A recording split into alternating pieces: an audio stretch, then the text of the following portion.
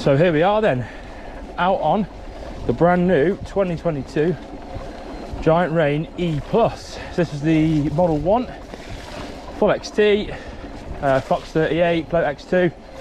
Really nice build package, kind of all the value without going mental.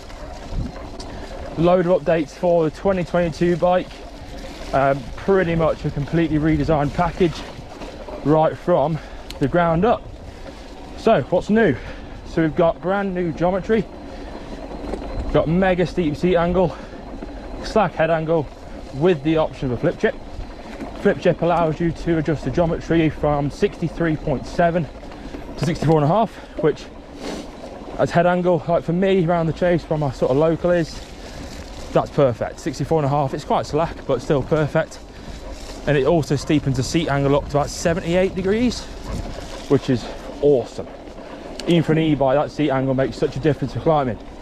A lot more centered, much better in terms of climbing and pedal efficiency, and it saves all those magical watts. So in terms of new stuff then, unlike last year where you've got the switch on the left hand side of the bars, you've now got a new ride control switch just on the left here. Very simple up and down button, much neater than the old version. You can adjust all those settings, you can adjust up and down, what the middle button does, all via the app.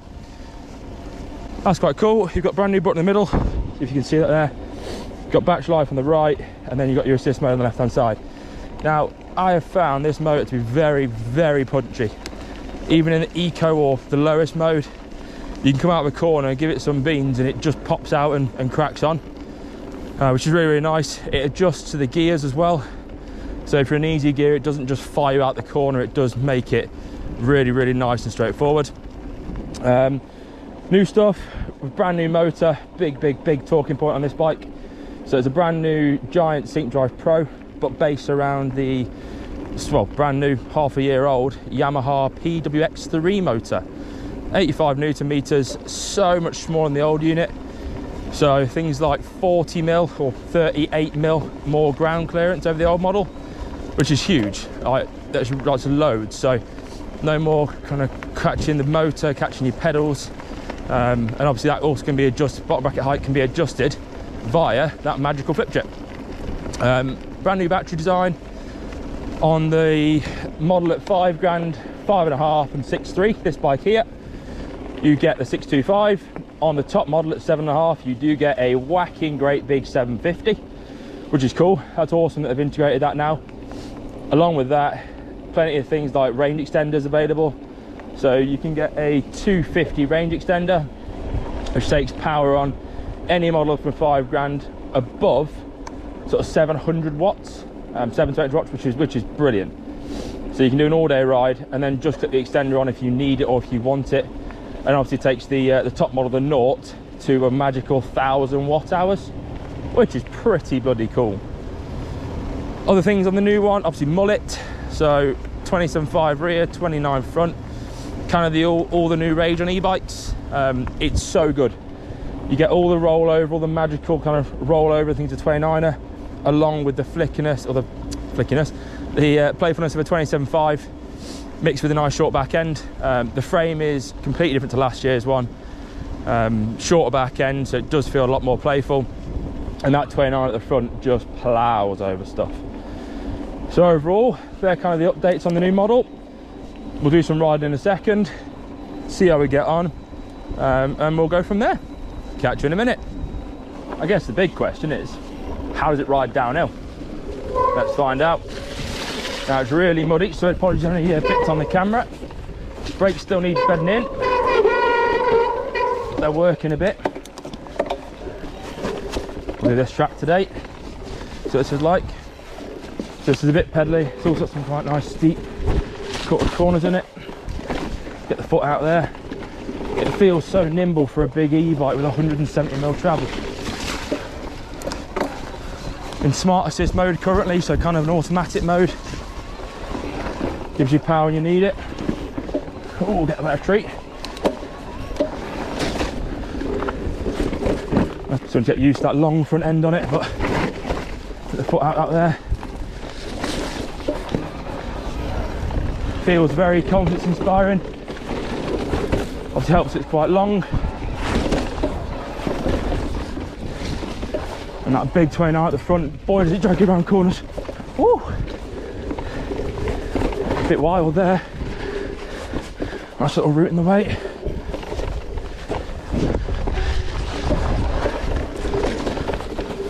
Hooked up there. That's a tricky little section. All right, on it. So again, back up to speed. Do the new left here. Built by yours truly.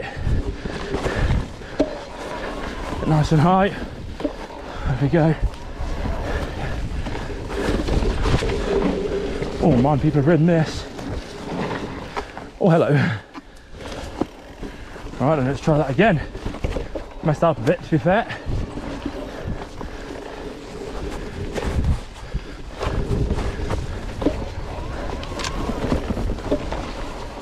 Now I need to get nice and high here.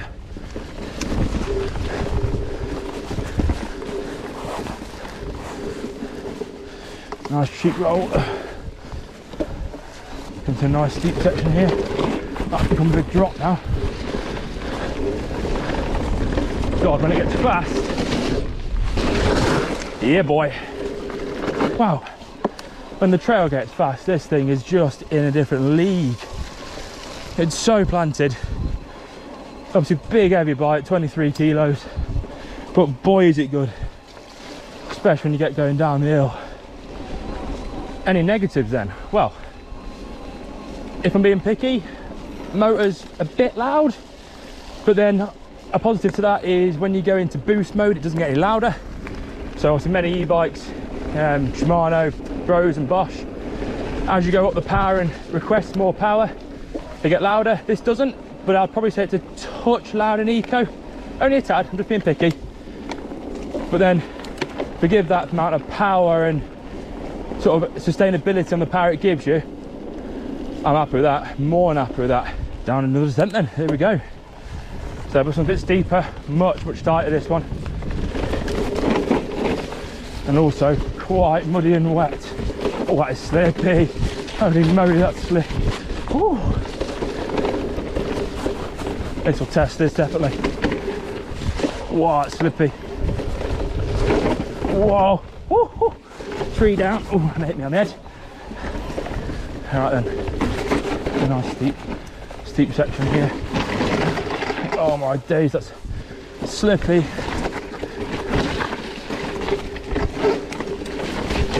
Ooh, slippy and really steep and really tight.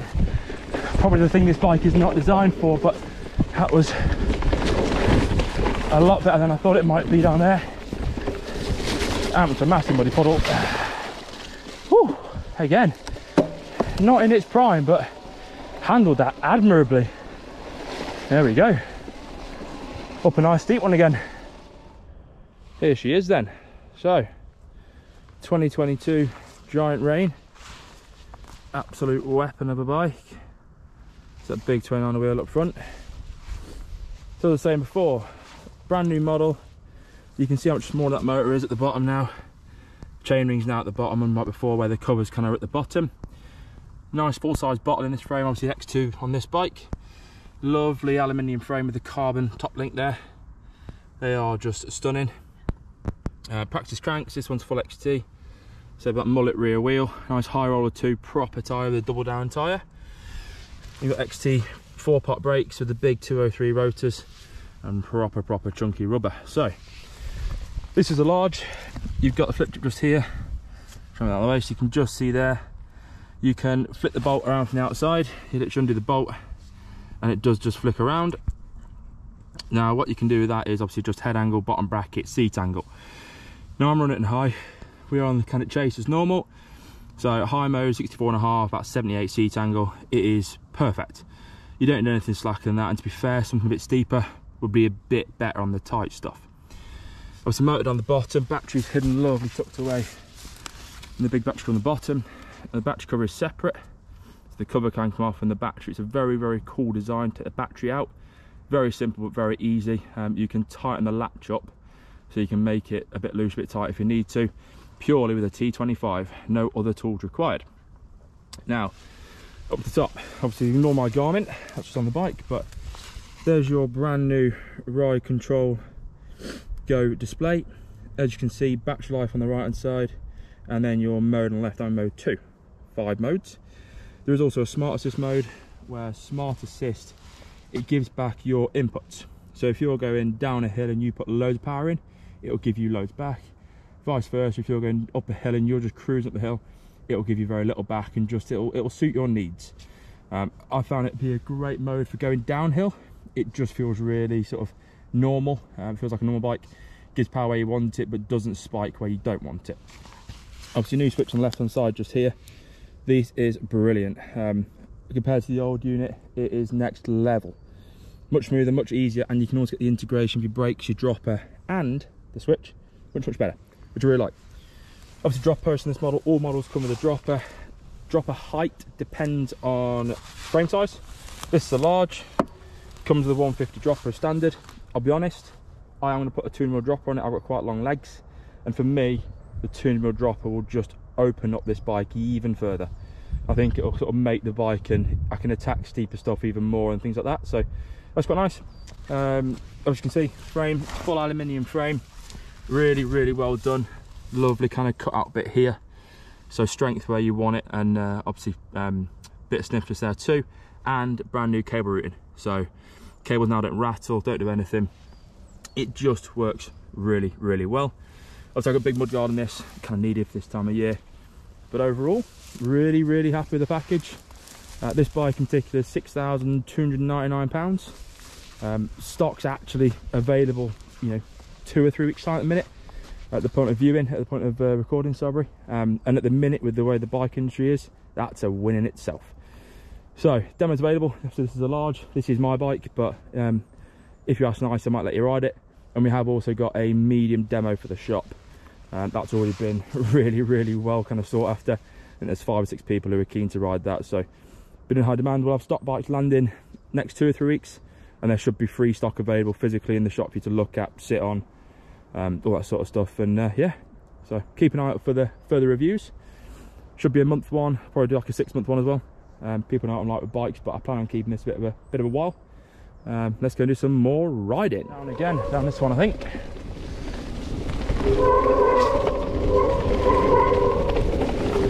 That's a proper kicky jump. That one's slightly better. That one's pretty good. Nice big curve. Oh, nice. Oh wow, that's got muddy at the bottom now. Wow, that's sketchy at the bottom now. It used to be alright.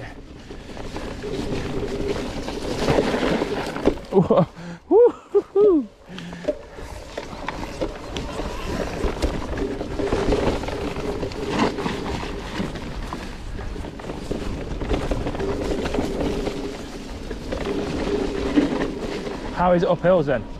Well, here we go. So I'm in smart assist. I'm putting about 300 watts out. Oh no, I don't know, 200-ish. It is punchy. Let's put it into top mode. Whew. Wow. Still getting a workout too. Feels comfy for an all-day ride, I have to admit. Boy, that feels powerful. Right cadence. That's insane. Oh man, this has become very tight. It's never used to be this tight. Nice burst of power at the corners.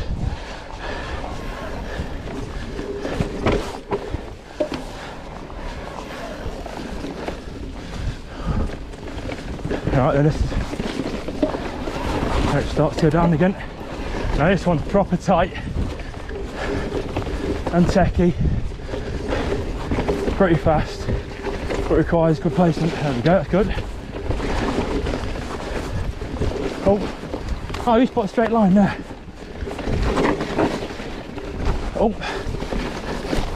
Oh my god, getting well out of shape. Whoa. To be fair, absolutely ploughing. And it is proper muddy down here now. Oh bloody hell, what fun that was. That was insane. Oh yeah. And into another. Now last winter this was proper sloppy. Oh my god, this is no different. Oh, it's sketchy. Oh my good god. Oh my god. I'm going to slow down a bit because I'm going to crash down that.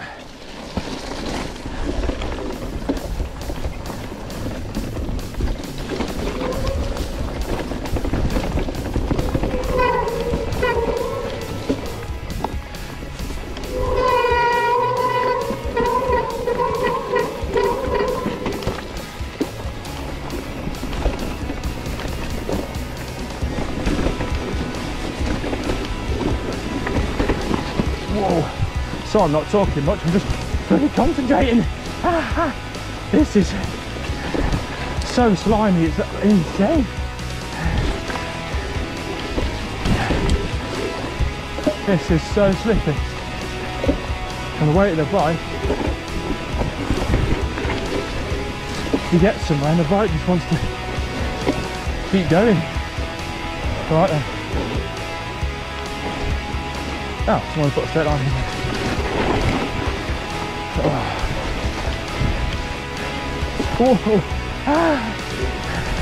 Oh my god. How exhilarating. God, those brakes sound good. Wow, this is a lot wetter than I thought it might have been. Should get easier now, should get better.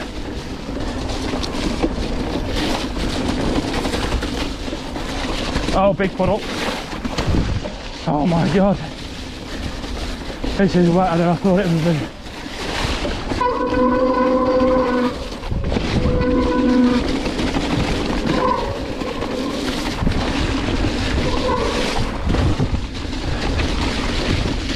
This front tyre, it's hard to keep in a straight line, that's for certain.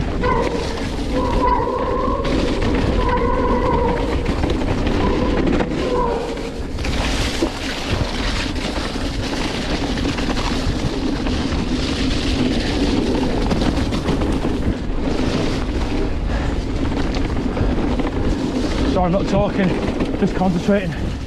Oh, we're at the bottom now. Proper deep. Final verdict then. Well, second ride in today. What we've done, been out an hour and 28, 1600 foot of climbing, 10 miles. I did 17 miles yesterday, so roughly 30 miles. So far so good. Nothing's broken. Bike ride's amazing. Battery definitely getting better. We do say that you give it 5 or 6 full charges and it will get better. The battery learns how you charge it, but also how you use it, and it will get better and better till about the 6th, 7th charge, and then it will slowly, of course, like a battery, will so degrade. But 2-year warranty, battery and motor, lifetime on the frame as per Giant's legendary warranty.